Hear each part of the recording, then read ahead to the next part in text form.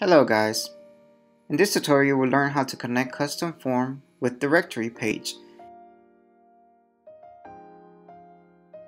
Forms are used to receive inquiries for the particular listing from customers based on the services provided by you. Follow below mentioned steps to connect custom form with directory page. First, start creating your app. Add form builder page in your app. Click on Custom. Enter form name. Enter email ID. Please note you can add multiple email IDs to which you want inquiries to be sent.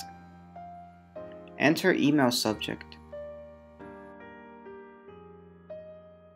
To know more about the functionality of these checkboxes and for the rest of the settings, you can check our How to Create Customized Forms with the Help of Form Builder page tutorial. Under Custom Form, some fields are predefined. However, if you have the option to add, update, and delete fields, which we have already explained in our Form Builder video tutorial.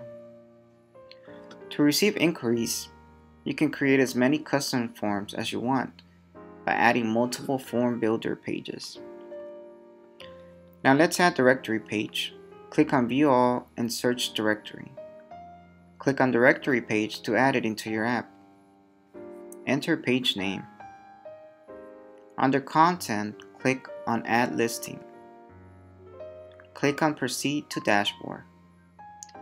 If you already have an account with AppyPie, then log in, else sign up. Choose your desired plan. Go to My Apps directory, add category or listing as per your needs. By default, there's no form calling option in directory listings. To enable this, go to General Settings under My Apps, Directory, and turn on Inquiry Form. When you turn on Inquiry Form, then only you can connect your form with directory page and call it under Listings. The rest of the directory page settings are already covered in our How to Integrate Directory feature to your app in new AppyPie tutorial. Add a listing.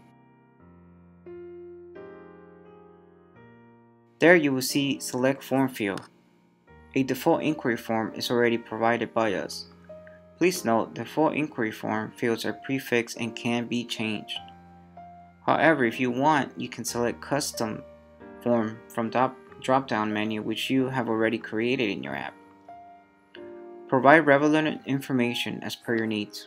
Click on Save button. It will connect your form with the directory listings.